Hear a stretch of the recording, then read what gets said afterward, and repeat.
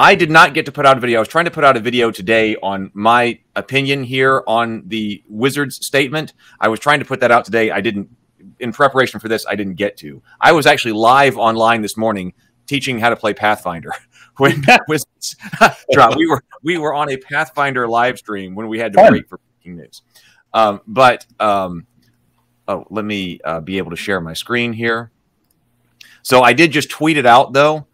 Because after I got time to think about what the Wizards release was, and I think that a lot of people here will have the same kind of opinion, but my opinion was as follows. So I put this out. I said that the statement from Wizards of the Coast is unacceptable. They must acknowledge they have no ability to revoke or deauthorize the OGL 1.0 in any way. In solidarity with Open DnD, I did post a dramatic reading of Paizo's statement because I think Paizo got it right there. Like Paizo's statement, which we'll look at, regarding the status of the OGL, I think was right.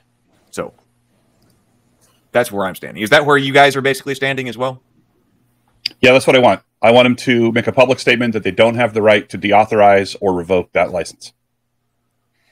Yeah, and I guess for me, I kind of want to see it in writing because they said a lot of things so far. And unfortunately, you know, under Four Corners law, if there's any question about what the legal right is, it's got to be written down on that piece of paper. So as a creator, I feel like I need to actually see something on paper in order for me to feel totally comfortable on going back to the way things were. Okay. All right. So that's why I did see some things go by on my social media feed that was like, has Wizard of the Coast surrendered?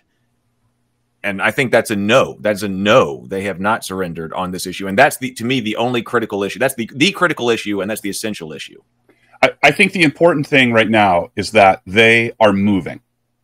They have significantly changed their stance from the draft open gaming license they showed to third-party publishers in the third week of December, to the original post they made saying that there were going to be changes, to the post they made today.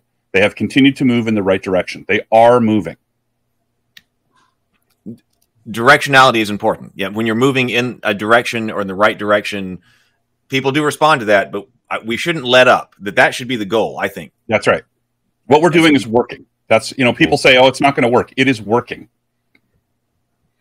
Yeah, and I feel like from my perspective, even though, you know, this may end up in the courts, the reality is that this is a more effective way for us to create change. Because honestly, us going versus Hasbro is going to be a fight that not only could take years, but could be one that most of us don't have the money for. Right. I mean, that's a very difficult option to put on the table, the way I see it.